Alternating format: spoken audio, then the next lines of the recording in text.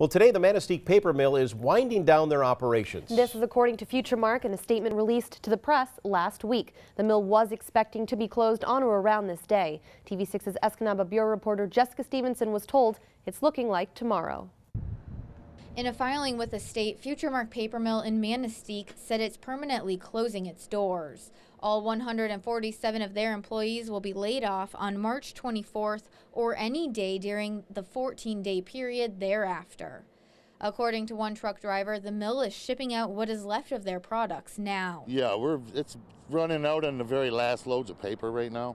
So it's kind of it's kind of heartbreaking actually. Although no one else was comfortable talking on camera, our other sources are saying the mill has enough resources to last until tomorrow. They said an inter-office memo states the mill will stop production between 8 o'clock and 12 o'clock tomorrow. Another source said a potential buyer was expected to look at the mill this afternoon. Despite our multiple calls and emails, Futuremark has not had any additional comments about the closing of the mill.